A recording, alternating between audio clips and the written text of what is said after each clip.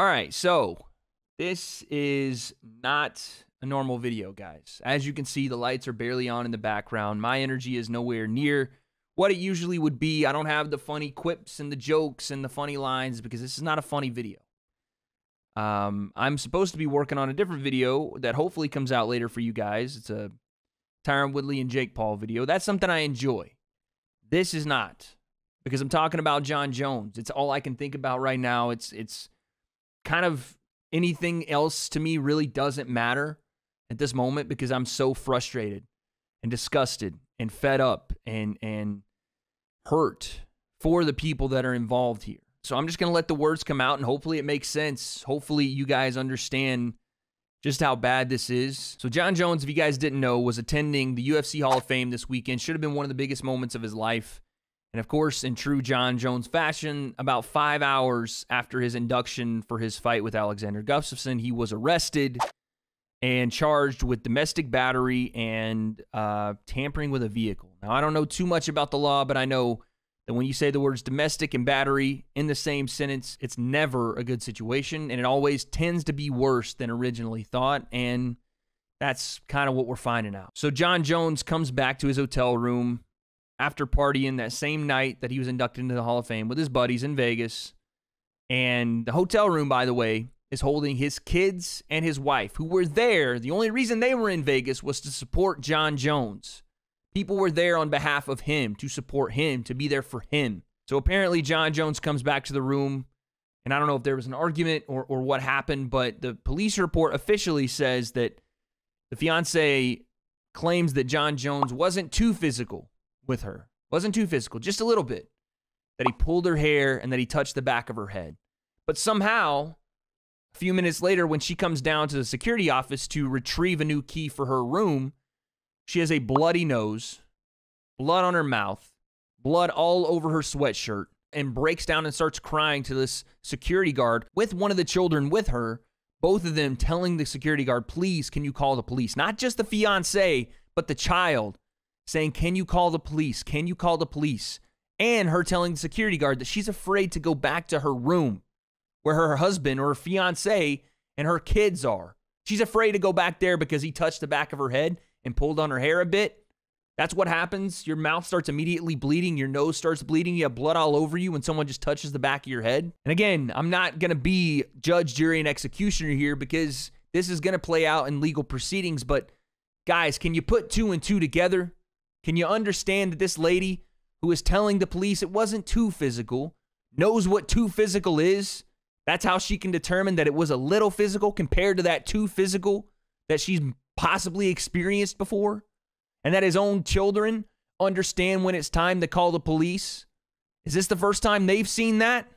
I'll let you guys be the judge there. But anyway, to make matters worse, Jon then decides he's going to grab $10,000, leave his wife and his kids there, decide he doesn't want to be a father in that moment, even if he made a mistake, even if he did something he shouldn't have done.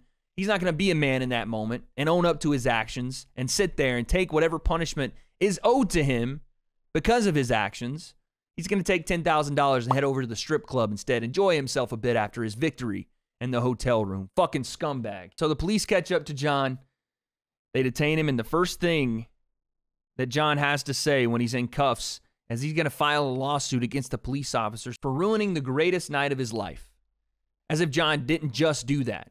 But that's out of his mind. That doesn't matter. What matters to him is he's being detained. He's being made to pay for his actions because he can't just walk all over anyone and he can't just do whatever he wants with no repercussions. Jon is upset and he's acting like a child, a spoiled fucking brat. You would think that would be it, that Jon just makes an ass out of himself in front of the police and that's it. But then he just rams his head into the police car, denting it, making paint chips fly everywhere, telling the police officers he wants to see what he can do against all of them, faking like he's going to run away from the police.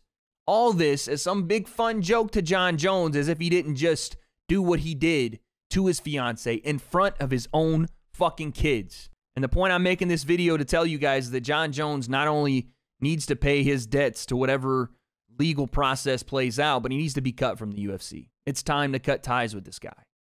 As much as he is one of the greatest fighters inside that cage, he can't separate that fighter from the man, the citizen, the human being that he should be outside of it.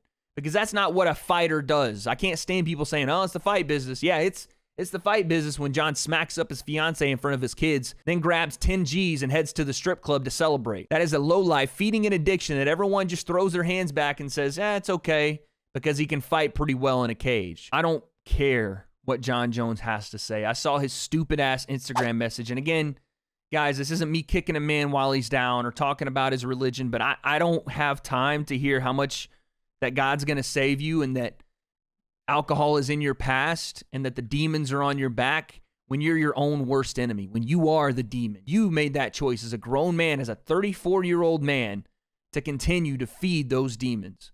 So John Jones' words mean nothing to me, and they shouldn't really mean anything to you at this point.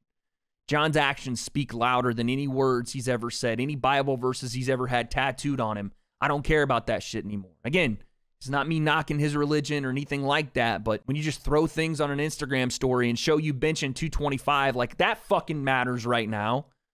It doesn't mean a damn thing to me. John needs to have some consequences for his actions, and that means being cut out of the one thing that he loves to do, that he's very, very good at. Because when John continues to succeed despite all of these failures outside of the cage, if he continues to win inside that cage, the lesson is never learned. Daniel Cormier talked about this on his show yesterday, that he felt responsible because he didn't beat John Jones and show him the error of the ways he was living outside of the cage. And that's honorable for DC to say. And if you want to look at a role model, DC is that fucking guy. Wrestling coach, mentor to kids, great father, has never done a wrong thing in this sport besides be there every single time he was called upon, show people what hard work looks like, and continue to live with integrity. John, on the other hand, despite his pure skill and amazing ability inside of that cage, has always shown his true colors outside of it. Someone that doesn't care about himself, doesn't care about his legacy, doesn't care about the people around him, the people closest to him. When it came down to it, and he had a decision to make in a moment, again, of a massive mistake and something that is really, really bad, he then still decided that it wasn't time to look in the mirror and say, I fucked up here. Instead, he went for 10 G's and decided he was going to go to the strip club. 34 years old, 3 kids, and a fiance. If this one's not an eye-opener for the UFC, for anybody that's around John Jones, for John Jones him fucking self, I don't know what is. When I read that report and it said that John Jones' fiance claimed to the police that he wasn't too physical, just a bit, just a little, it seems as though she knew the right words to say to not get John Jones in too much trouble because, as the police stated again in the police report, she said, how long do I have until he's out? How long do I have?